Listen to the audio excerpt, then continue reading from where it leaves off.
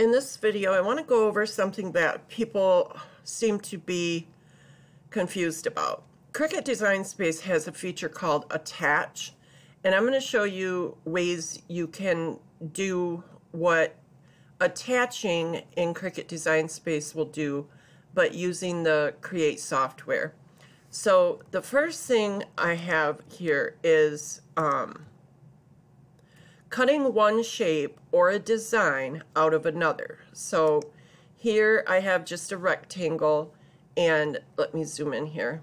Some script fonts, regular font, and a shape. So the first thing I want to do is make sure I weld this, which is Path Union. So that covers the weld. Because there's attach, weld, slice, and then contour is a whole different thing, but I could show you how to do that as well. Actually, I think I have a video on that. It's called making color layers or something like that in my playlist. Anyway, okay, so you can weld it by going Path Union, or you can come to your style panel and click this box right here that says weld. This is temporary, so you can always undo this, okay? All right, so once I've done that, then I can select this script font, hold shift, select my rectangle, and go to path, back minus front, okay? Now I can do multiples, but as you can see, if I select the star and the create and the rectangle, and I try to do back minus front, that is not available.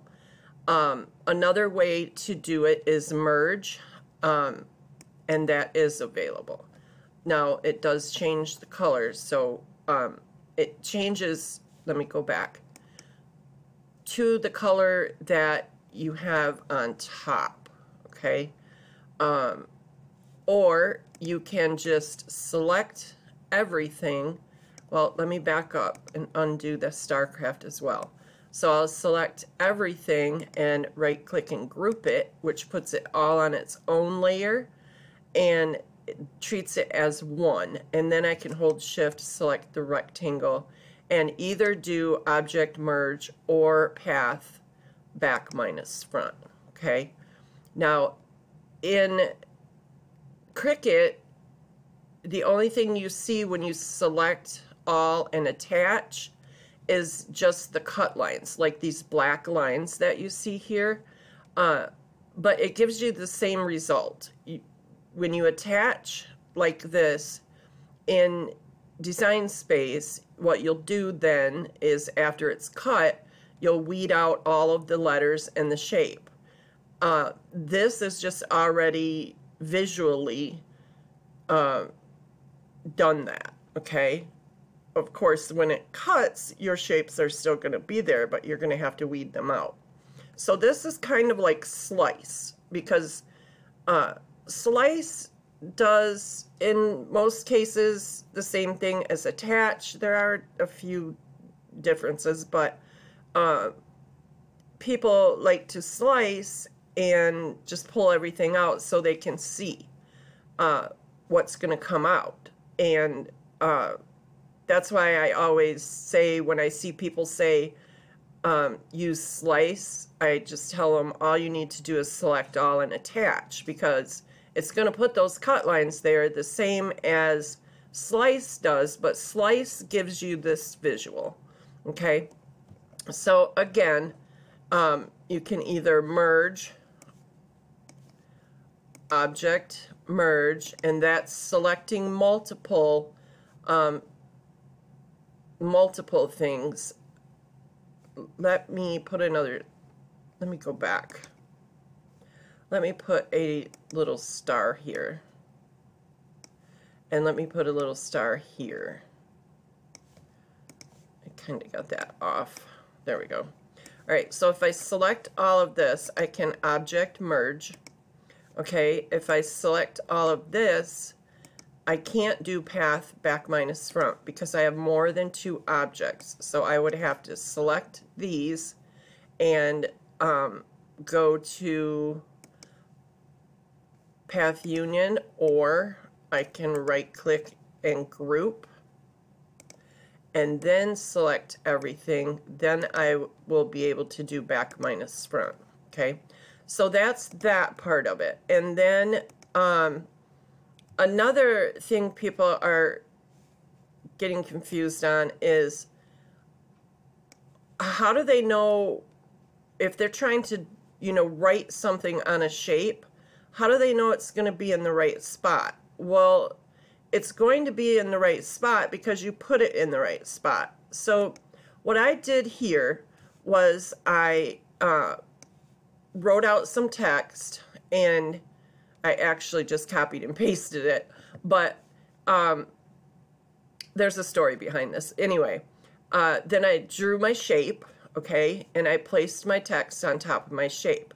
Now, you can see, if I zoom in here, you can see that I got really close to this edge, and I left room here on this edge.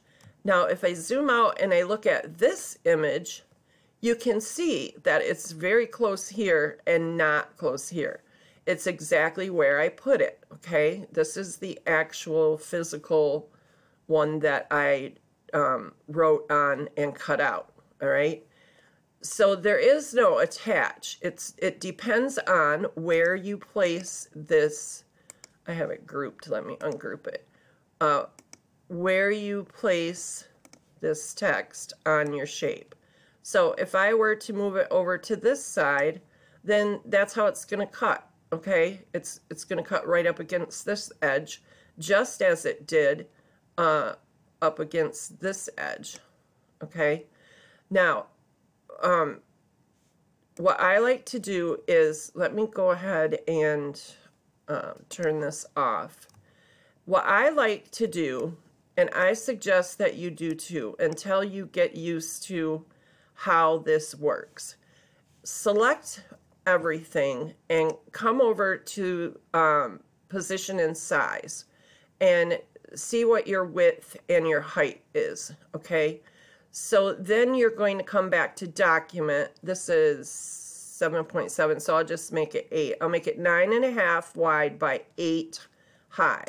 Come to your document, make a custom size 9 by, or was it 9.5? I think it was 9.5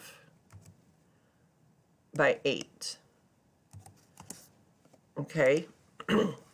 Now, when I select everything and put it on the mat, I can come to my position and size 2 page and line it up horizontal and vertical. Of course, my text is not going to be correct because of the shape of the heart.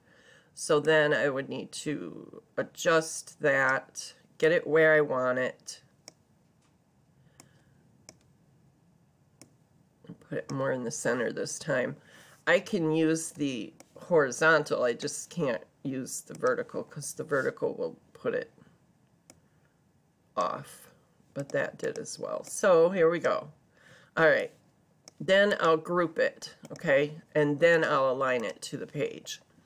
Now, when I put my blade here, and I am in WYSIWYG mode, what you see is what you get. It's going to write this out, and then it's going to cut the shape. Now, you can make sure that you have 2 different colors here. All right, if I come to my color palette here and I select my, well, I have to ungroup it now. Sorry. I'm going to do a video on this part here, but I give that a color, and then this, of course, has its own color. So when I go to create, to draw, I make a custom setting to draw with the pressure that I need for the pen, And then I also do a custom card cut, okay? So then, because these are two different colors, I can come to cut by color. I can put my draw layer on the top, and then it will draw, and if this is in separate jobs, there's two different settings here, okay? Make sure it's in separate job, not single job. When it's in separate job, it's going to write, and then the machine's going to stop, so you can change from your scoring tool to your blade, all right? But like I said, I'm going to do a whole video on that. It just seems that people are not grasping the concept that you don't have to attach your writing to whatever you're going to write on, because the software recognizes that you have set this layer in the style panel to draw, I forgot that part, and this one to cut. So it already knows what to do, and it knows where to do it because you have this set to WYSIWYG mode, okay? And again, this is your material size, and your blade's going to go right here in the bottom right. So there's, let me go back to the 12 by 12 size mat. There's no need to attach the text to a shape, okay? So that is that part. And then for scoring, you would normally attach your scoring lines. And let me go ahead and just draw a line here in the middle. I'll hold shift so it goes straight down, and then hit enter, and make sure that that has a stroke color. And I probably want that darker. Okay, and then I can select both of these, come to align, and align them both horizontally. You can do vertically as well, but okay, so now I need to select this score line, come over here to my style panel and set that to score, and then make sure that my rectangle is set to cut. And then that's all you need to do. You move this down here because it always cuts on the bottom right, not the upper left like a Cricut does. It's the bottom right. Position your blade right here in this corner. Make sure again that you are in WYSIWYG mode, and it's your score pressure is set to what it needs to be. Mine is, if I come here and choose score, I need to score 2 times at my score pressure is 75, and then to cut the cardstock, it turns off the multi-cut and it uses the pressure. So then in order to have the machine stop, again, you'll choose cut by color, and you'll make sure that your score line is above and you are in separate jobs, and it will score first, the machine will stop, then you can put your blade in and cut, okay? So then if you have a raster image and you want to cut these words out of this image, okay? First thing you're going to do is go to File, Place Image, and find the image that you want, okay? And then open that. I have this one here. Then you're going to select it, right-click, copy, select again, right-click, and paste in place. So now if you look at your layers panel, you have two images. I'm going to grab my text and put it on the top because that's where it needs to be.